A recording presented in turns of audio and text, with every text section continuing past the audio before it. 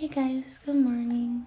So last night I started Butcher and Blackbird by Brynne Weaver last night. So far I'm enjoying myself. I'm only like 10 to 11 pages in, so I'm not that far in, but it's interesting, you know. Luckily, if you are able to get access to it at a bookstore, it does have a trigger warning. I really appreciate that because sometimes it's really frustrating trying to find trigger warnings for books. I really like that there's a playlist for each chapter, and guys, you could scan a QR code. This is the future. That's the only issue so far. I haven't gone far into any gore or anything very dark yet, but we did have our encounter between Salome and Rowan, and they have introduced each other as serial killers who go after serial killers. So I'll probably switch over to family lore because I have the audiobook, and I'll probably listen to that while I work today. But yeah, I hope everyone's having a good day so far. I'm so sorry. Do I sound so quiet? This is like my morning voice. I have like no voice in general.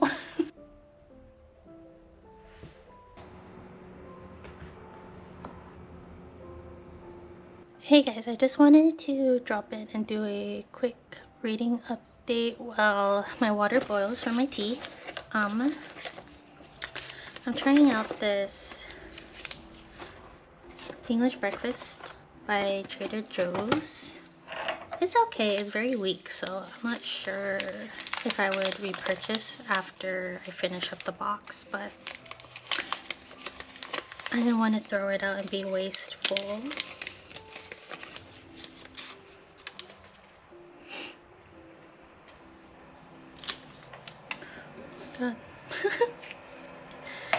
I think the bag is very flimsily made, so it always falls apart. But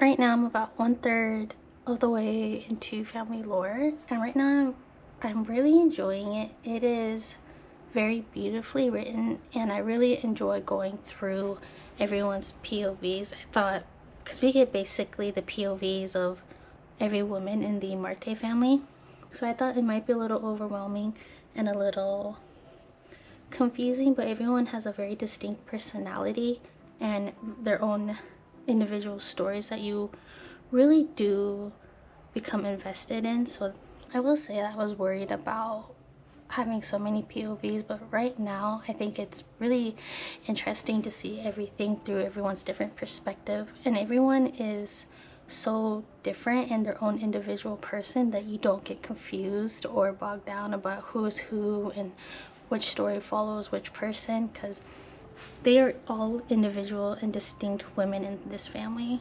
It is very beautifully written, by the way. I will say it is going by a lot faster than I thought it would be.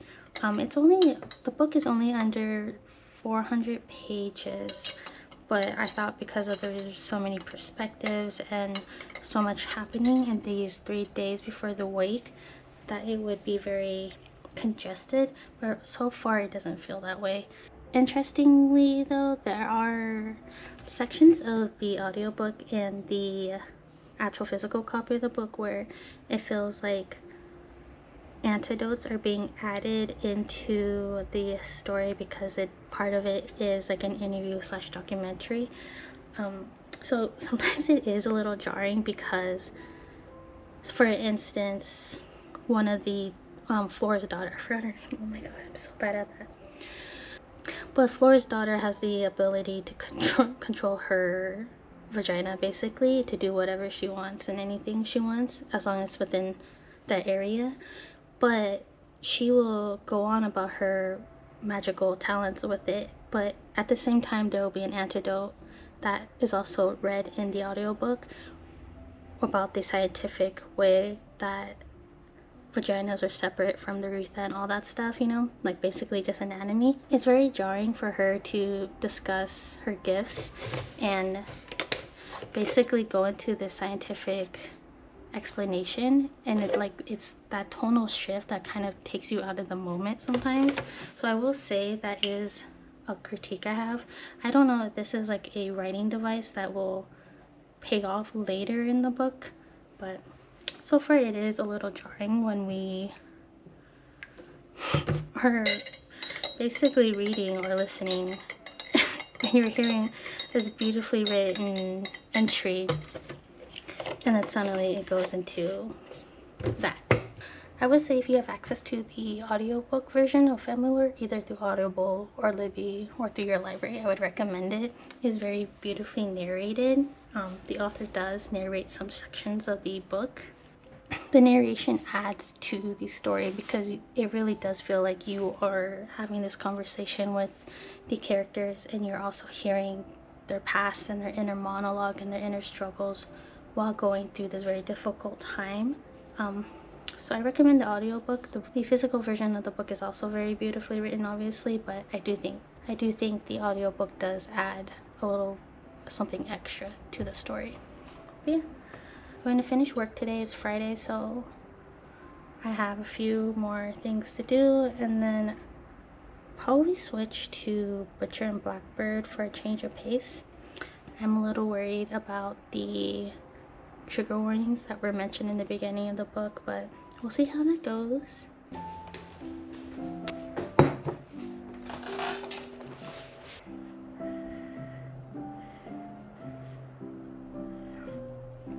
Fuck, it's hot as fuck every time. Even though I know I made a hot drink. Every time. Ugh.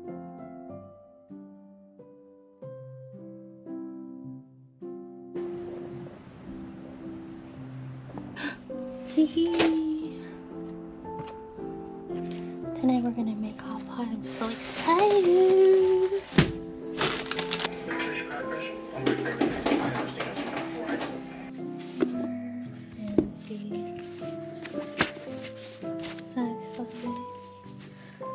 These together. God, so good.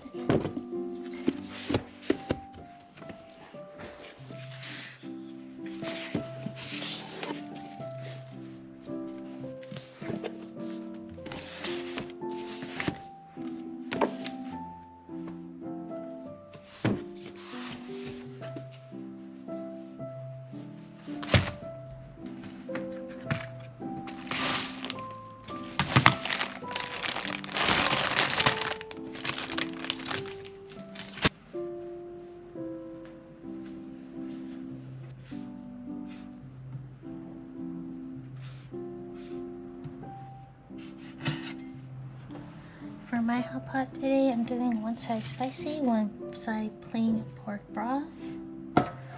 On the spicy side, I'm doing tomatoes. And this is enough for 2 separate pots. So you do crushed garlic on both sides, green onion on both sides. You can do as much as you want. You don't even have to use special broth seasonings like I'm using today, but you can literally just use like bouillon powder and it'll work out.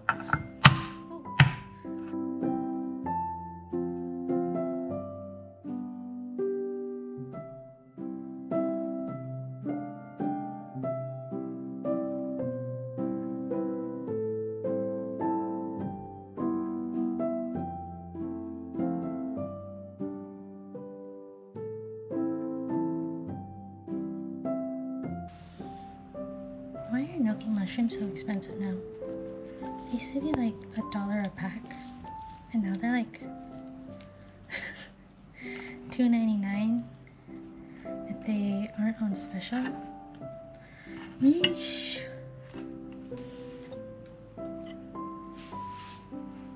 Hairy potatoes or taro root. I like adding them to a hot pot. They are a little bit slimy when cooked, but you could obviously substitute this for potatoes. This is just something I like in particular, but you can add whatever you want.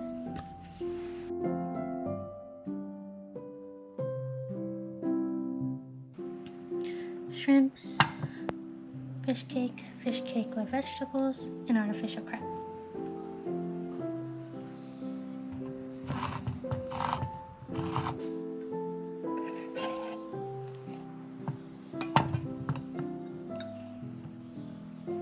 This is the ricotta.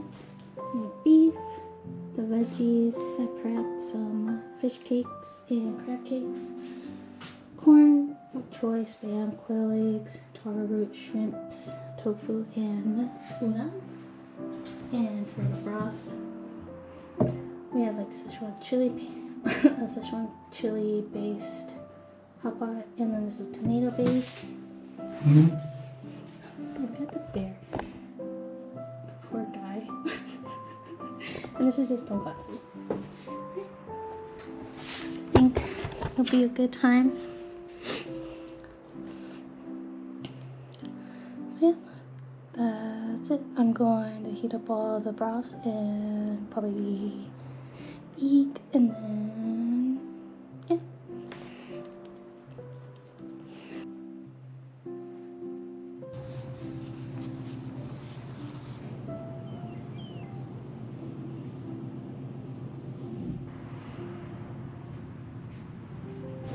It is time for Sunday cleaning. I am going to listen to some more family lore on my audiobook and get this done. Finished cleaning. I lit the ceremonial candle of accomplishment and I am eating a cornbread cookie. So yum. I wanted to do a quick reading update for family lore.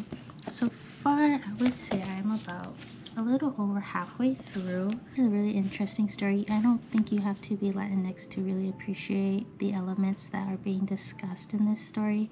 If you have come from immigrant parents, I think you can see the own patterns of their traumas reflect in the way they raise you, and you also see how a lot of things they don't discuss come into play in their attitudes, their way they discuss things with you, and the sacrifices they're willing to make for you. And it is a beautiful story about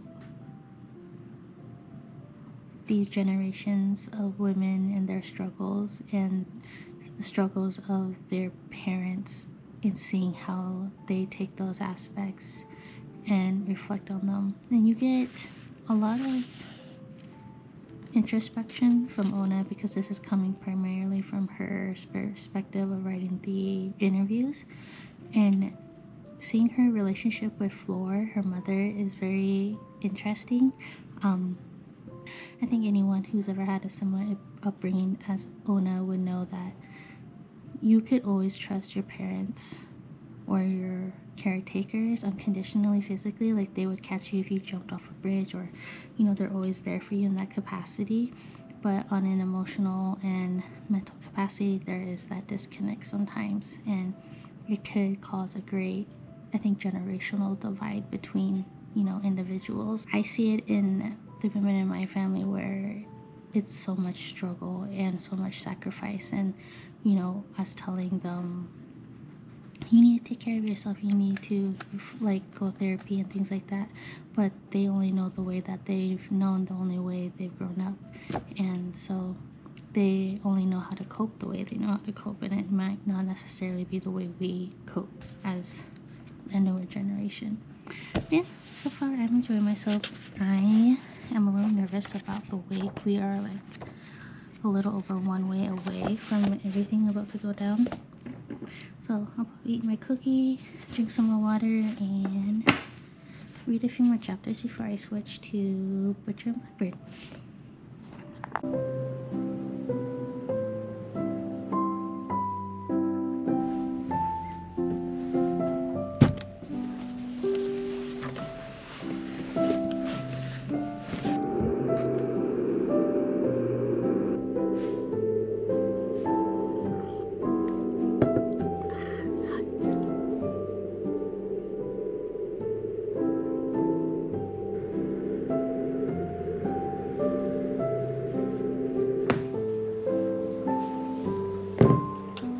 Hey guys, I got really terrible sleep last night, so I woke up later than normal, but I'm making dumplings right now and tteokbokki. I wanted to give a reading update. I'm about halfway through Butcher and Blackbird. I am basically a little a ways through the gala where Rowan invited Salone to. Y'all, in the second murder in their game, I was not expecting to felt so seen. In one of the murders in Rowan's and Salone's game, Salone is kind of slipping into the past as she's going and delivering a final blow, and like her monologue in that scene, I really hit something inside of me that, like, man, I felt like it is something that, like, I thought it is something like I did not expect to read in a romance book.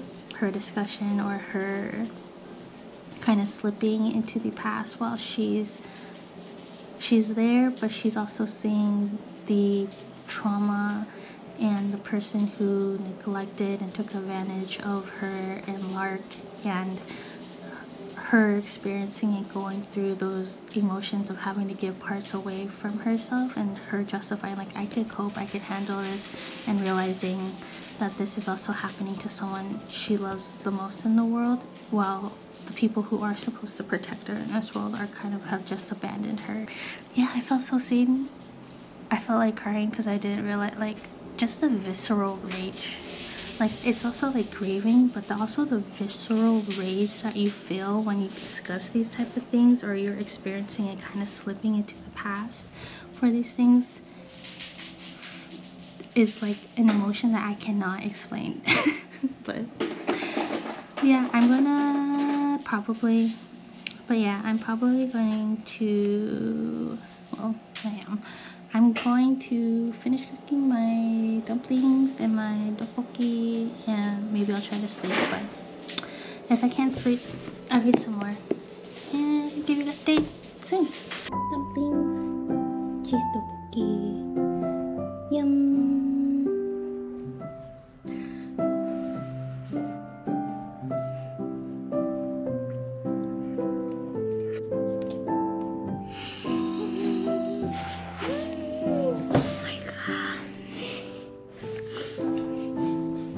Finally, oh my god! I was not expecting to get rizzed out by Rowan, guys. Oh my god. It is. Oh my god, I was not expecting that whatsoever. I was not expecting to root for him so hard. Y'all. This is so surprising. This is taking me for a wild ride. Just like the banter and the humor between Salone and Rowan, and how tender he treats her, while the juxtaposition of him being the butcher and Salone being so methodical, but when it comes to Rowan, like, logical thought doesn't like pass her mind, and like it's just about how she feels about him. It's just like, oh, man, this is so cute. I did not expect to be so like about them. Hey guys, just want to do my final check-in and sign off for today's video. I don't know if I mentioned a few days ago, I did finish Family Lore at work. The ending was not what I expected, but also it felt so bittersweet. I feel like I don't want to give away too much about the ending, because it really does culminate everything that is discussed in the book, and the themes, and like how the discussion of trauma is handled, and grief, but also generational trauma. I think it does really come together in the end, and I don't want to say anything that could potentially ruin it, but I do recommend it. It's very beautifully written. It made me feel so seen in the aspect that if you've ever grown up around immigrant parents or grandparents, you understand like this hidden expectation, the conflict of being too much of something and not enough for one thing, and then not enough for another thing, so you're excluded from both of the cultures that you are a part of. And it really does affect your relationship, not only with your parent or grandparent, but also how you are experiencing the world, because it feels like a dichotomy of being pulled in different directions, but at the same time these are both aspects that make you who you are. But yeah, so I recommend Family Lore. I was not expecting to cry at the end, so that was like, ugh, that was really like, it was really good. I enjoyed that. The next book I read was Butcher and Blackbird by Brynne Weaver. Just expecting a serial killer romance, right? I wasn't expecting to root for Rowan and Salone. I wasn't expecting to be so like wooed by either of them, and oh my, I wasn't expecting to feel so seen in the way that when you're experiencing trauma, you sometimes give away parts of yourself as a way to cope, right? So like the visceral rage of experiencing that and trying to cope in the different ways that you do made me feel like so seen. And then like just the anger Salone had, and like and the way like the difference between how they are as murderers, but also how so tender and like caring they are with each other, but also so like witty, and like they banter and they like it was so good. I was not expecting to enjoy it as much as I did. I mean, and like I don't know if something about reading Bride like switched something in my brain, but like the smut scenes in this book got me going too. But you know, I don't know if it's because I was so already emotionally invested in Salone because of that connection I felt with her. Rowan is so openly brutal and violent. That's why he has the nickname Butcher, right? But like also like how he is so tender and caring for Salone, and how like it's like he's, and then like the whole like I don't want to mess it up, and so he's like doesn't want to say anything, so he waits 4 years and makes this so good. Okay, but yeah, I recommend reading that as well if you have the chance. So I don't know if you guys could hear the rain. It's like pouring right now in California, but we need it, even though I feel like the depression is seeping back in my body. But yeah, I hope you guys enjoyed today's vlog. If you like, please like and subscribe, and let me know what you read this week, if you did anything fun. I feel like I just had a pretty chill week. I haven't been feeling that well, so I don't know if that translated in the video, but yeah, hope you guys enjoy. Yay, bye!